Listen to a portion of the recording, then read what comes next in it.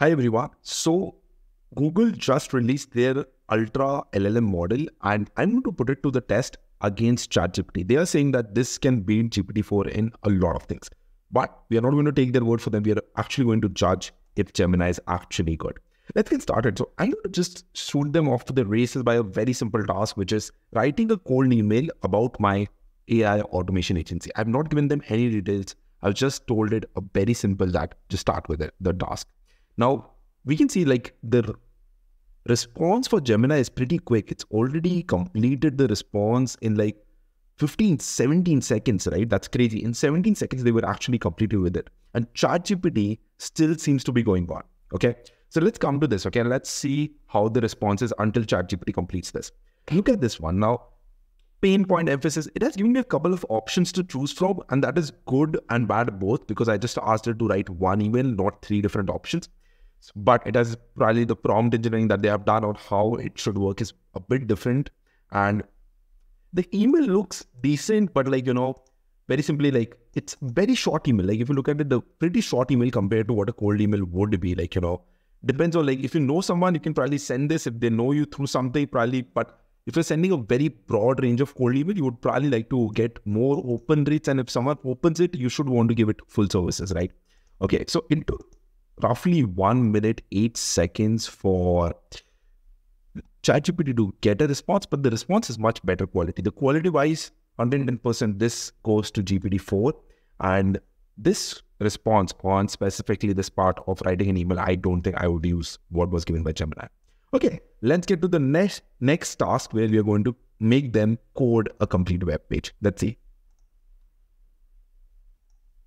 Okay, so this is a very simple task that I've written here. I've started with a brand new chart so that there is no calibration issues here. Very simply, let's look at this. Okay, so I've told them create a landing page using just HTML for a personal portfolio website. Write the complete code which I can run immediately. Now, as a prompt, it sucks, but I actually want to see on a sucking prompt, how do they do? Okay, so let's see. 1, 2, 3, and we're off to the races.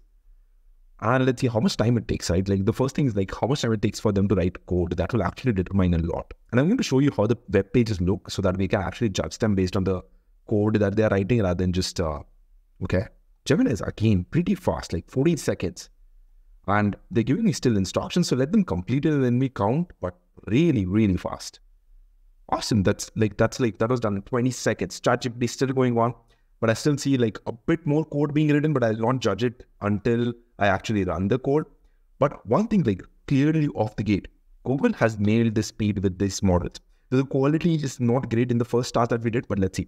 So your name, web developer, you have a section, okay? Let's see what we get actually, right? And it has given me instructions. So what I can do is I can start setting up this up and running this. So I'll just copy this. I'm just going to put a notepad. Let me open that, create a notepad. Look, I won't be able to see my screen right now because I still want you to see what's going on in the front. Right, I'm going to file save as and then just write it, save as. Portfolio HTML, right? And the point is I just want to like actually follow the instructions, what they have written. And add a background image and everything. I did not ask it to do that, but let's see what it actually turns out to be, right? So I'm going to open this. 1 second. I'm going to open this and show. Okay, so ChatGPT has completed its response. It took 1 minute, 30 seconds. I'm going to show you both the comparisons together. Let's see. And I'm not editing any code here, like literally not editing any code. I'm just going to run it as it is, right?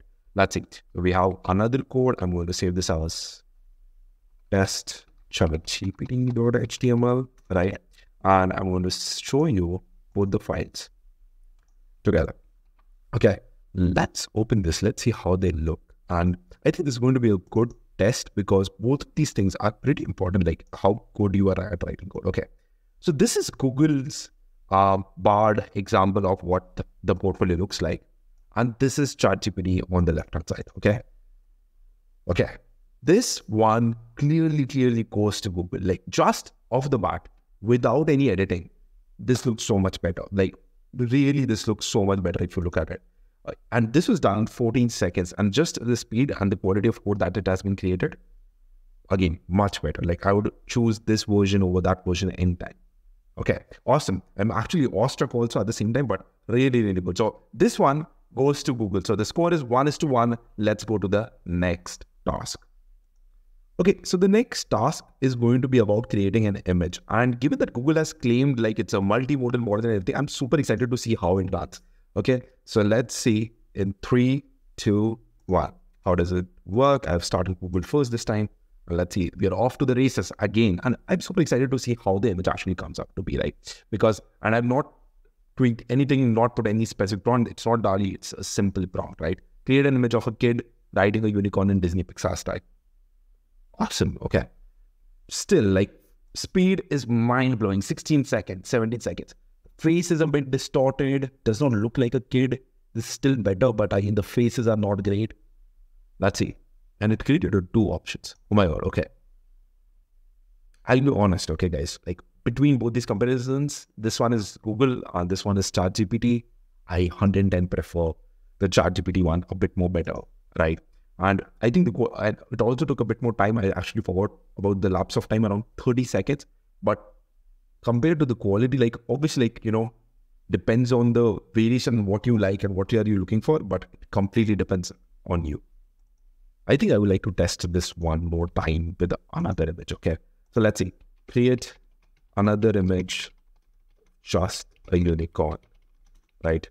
And let's see how does that look like, because that would be a real test of how the unicorn looks like and what it is. Let's see, we'll just start again. Couple of seconds here, okay. So, because I think let's see, does it pick up the unicorn from the same image? Does it create another image with the unicorn? Pretty interesting, like just to see how far we have come. Again, 14 seconds, the image is ready. And this one, okay, ChatGPT also did it in 20 seconds. Amazing. Okay, guys, by far, GPT wins this one. Like, look at the unicorn. It actually looks like a unicorn. What the hell is this? And why does the unicorn look like a pig? Like, really, really, like, option. Like, okay, there is an option to generate more and it's pretty fast, but this is great, but honestly looks horrible. Like, DALL-E wins this round also, because again, you have to see a couple of variations in the images. Oh my God, I don't know why does this look like a horse. Okay, it's horrible. Okay, this round again goes to ChatGPT. We are 2:1. We just have 2 more tests left. Let's see how they go. Awesome. So right now ChatGPT is ahead. I have another task that it can try. So I want them to browse the web, right? Because they both claim that they have browsing capabilities. I've used ChatGPT before. Let's see, Ultra, we're off to the races. So the question is very simple. Browse the web, find out 5 active trends on social media, which I can create content for on my Instagram page. Now, if you saw, ChatGPT actually went online and found something with sources. Let's see what Ultra is doing. Again, Ultra is super fast. Like, I can say that, like, I can see that the quality of content is not super great, but like very simply, it's just simply going. Okay, let's see. We are going to ask it to, can you browse the web? Because it did not do it. It did not do it before, right? Let's see. Awesome. So ChatGPT is still going on, right? And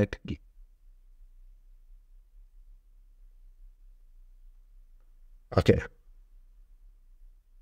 Okay, I think this result is very clear. ChatGPT actually went online in the first shot and took some details, but I can't still make Gemini go online. Fine. Okay, so I'm going to try one more thing here to get an accurate result, if it's the feature or if the prompt is wrong or something. Okay, great.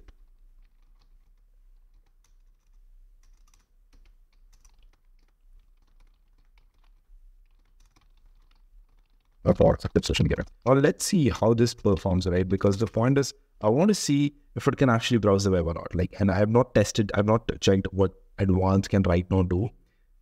Okay, so yeah, let's see. Short form video dominance, authenticity.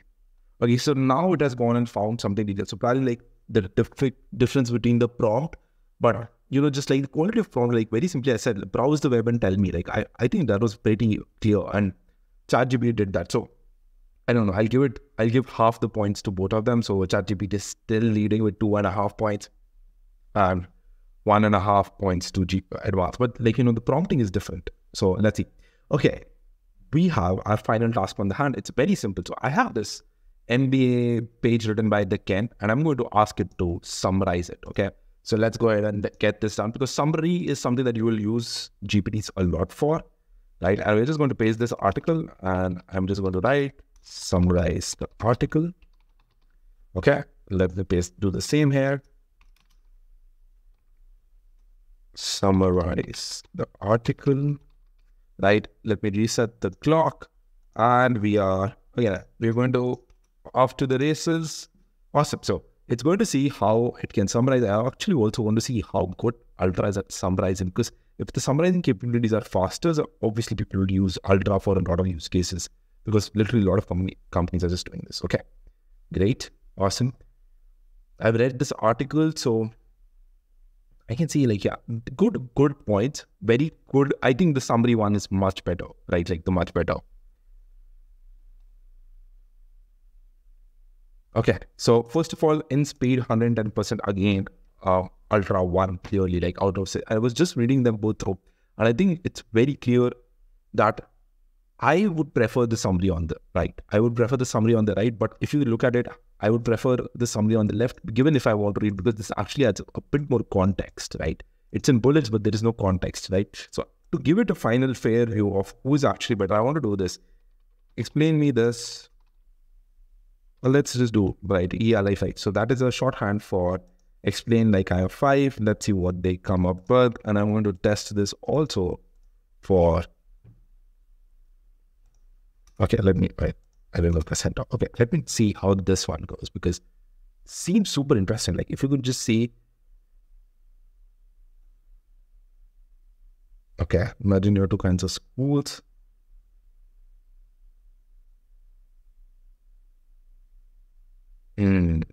Okay, I would prefer the left hand one.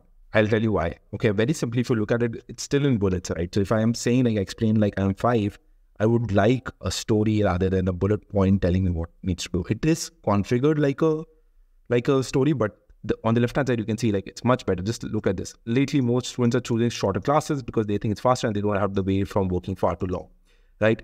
This is clearly great. I'm sorry, I forgot to stop it, but 50 seconds for ChatGPT. ChatGPT is fairly slower, but at least, like, I like this one better. So, okay, my final judgment of this is ChatGPT wins by far. The browsing capabilities, the prompts are much easier to write. Ultra still has a long way to go. They are mentioning that it's Ultra 1.1.0.